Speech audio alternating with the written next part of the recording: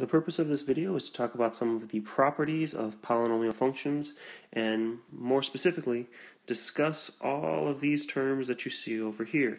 In a previous video we talked about a leading coefficient, so you might already know what that is, and as well as what the degree is, but we'll talk about how to find the maximum number of zeros in a function, the number of real zeros, whether or not the function is considered odd or even, and then the end behavior, what is going on at the ends of our function. Now, I will tell you right now, you're probably going to need a graphing calculator to really benefit from this video, so hopefully you have one. And since I can't put the fancy graphs up, you're going to have to deal with my hand-drawn approximations of what the functions we're going to be working with are. So, with that said, let's jump into some of the properties of three different polynomial functions. Alright, so here we have our first function with this x cubed plus 2.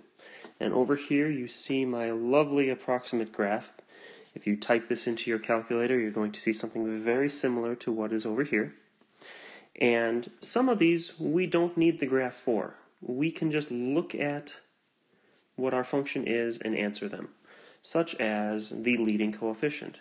Now remember, we talked about that in the last video. The leading coefficient is the coefficient in front of the highest exponent, or exponent to the highest power.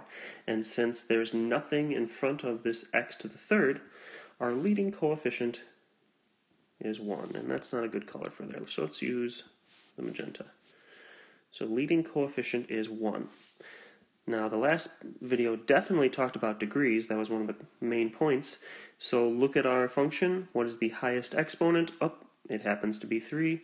So our degree is 3. The maximum number of zeros that we could have in a function is equal to the highest degree. So if we know the degree, we also know the maximum number of zeros. Since this is the exponent to the third power, and it's to the third degree, our maximum number of zeros is also 3. Now, what does that mean in terms of the graph? Okay, so over here, a 0 is any time the graph, the line in yellow, crosses the x-axis.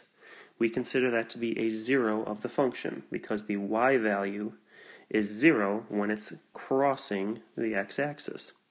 So anytime you have a third degree polynomial, you could have 3 zeros, because we have a 3 up here.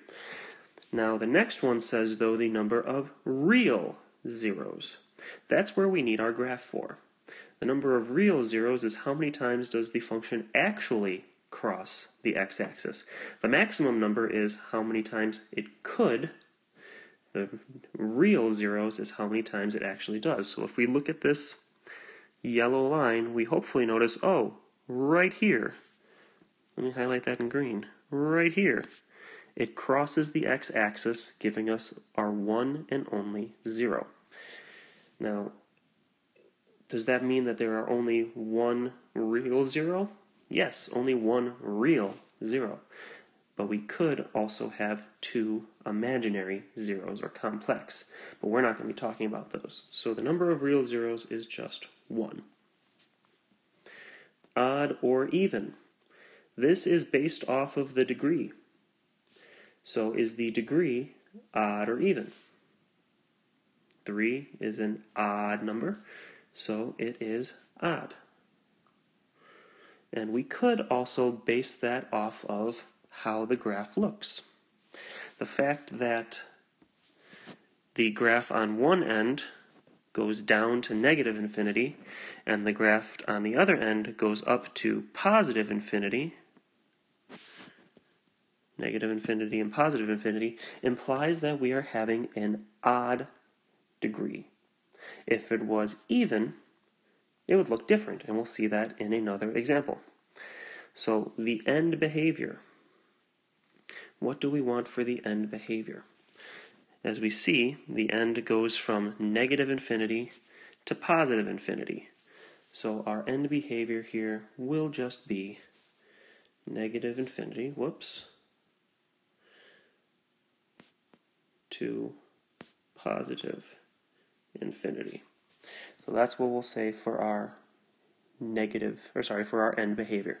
Because if we're looking at this, we see how this end is going all the way down, it's never going to come back up. This end is going all the way up, it's never going to come back down. So there's how we can handle these. Now let's try a couple more just to make sure we're getting the hang of it. Alright, here we have 2x to the fourth minus 3x squared plus 2x minus 3, and my lovely picture of what it would look like on our graphing calculators over here. Looking at our function, we can figure out our leading coefficient and degree right away. The leading coefficient, remember, is the coefficient on the variable with the highest exponent power, so it's 2. Our degree is the highest exponent, which is 4, and that matches our maximum number of zeros, which is also 4. But we have to look for the graph for the number of real zeros. And as you can tell here, there's only 2 spots, right here and right here, where the function crosses the x-axis. So our maximum number of real zeros is only 2. And look at our exponent here. It's a 4. Is this odd or even? Well, 4 is an even number, so we will have to say that this is even. And finally, for our end behavior, look what's happening. Over here, it's going all the way up to positive infinity. And here, it's also going all the way up to positive infinity. And this is a characteristic of a polynomial function that is even. They are going to point in the same direction, either both pointing up or both pointing down. Okay? So, what does that tell us about the end behavior? It tells us as x approaches negative infinity, as x keeps going this way, we're going to reach positive infinity. So let me write that out on here. As x approaches negative infinity, the function f of x approaches negative infinity. And then the opposite is true. Whoops, sorry, I made a mistake there. It does not approach negative infinity. It approaches positive infinity. And as x approaches positive infinity, so as x keeps going this way, the function is also going to approach positive infinity. So that's our end behavior. Everything is going towards positive infinity. Now, what if they gave us the graph, but they didn't give us this? Could we still handle some of these? Let's find out. So here we have this graph. All we know about it is how it looks. We don't know the function itself. And we need to decide what of these could we actually answer. Well, the end behavior is probably an easy one to start off with, because look at our ends. This one's going towards positive infinity. This one's going towards negative infinity. So we can say how as x approaches infinity, the function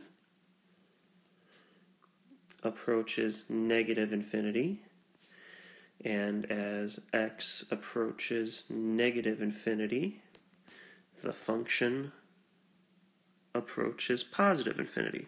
So we can still take care of our end behavior if we're just given the graph. And from the end behavior, we can also determine, is this odd or even? Because look at our end behaviors. Are they both going in the same direction, or are they going in opposite directions? Let's put an arrow there. If they are going in opposite directions, it has to be an odd function instead of an even function. So since these are going in one direction to positive infinity and one direction to negative infinity, we can say this is odd.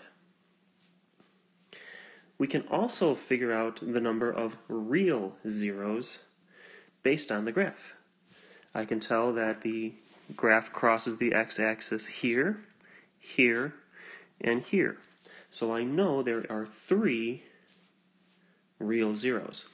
But I can't figure out the maximum number of zeros, because as we saw before, the maximum number of zeros is based off the degree. And while we might know what the real numbers are, there could be more imaginary zeros we don't know about. So we cannot figure out the maximum number of zeros, which means we don't know the degree. And you probably could have guessed this to start with. We can't figure out the leading coefficient either just by looking at the graph. So if all we're given is a picture of the graph, we can figure out the number of real zeros where it crosses the x-axis. We can determine if it's odd or even based on how the ends of the function are pointing. Remember, even both point in the same direction. Odds, they point in different directions. And from that we can tell our end behavior. Now, one other thing that I haven't mentioned yet is how, let's say we aren't paying attention to the end behavior, we can still figure out if it is odd or even based on the number of real zeros there are. So in our function here, I have 3 real zeros, so it still has to be an odd function because 3 is an odd number. Anytime the function is odd, you are going to have an odd number of real zeros, be it 1, 3, 5, 7, whatever. Anytime the function is even, you will have an even number of zeros, which we should probably look at one special example.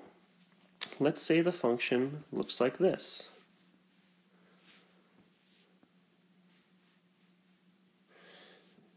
Okay, if we notice, this function is never crossing the x-axis based on how it's drawn. It's just continuously going this left to right. So is it odd or even if there are no real zeros? The answer to that is it is still even. Because just as we say if it has an even number of real zeros, it's even. If there are no real zeros, it's also considered even. Well, there you have it. We can figure out some properties of our polynomials just by looking at the graphs, and as well as by looking at the functions if we are given them. Hope that helps, and good luck.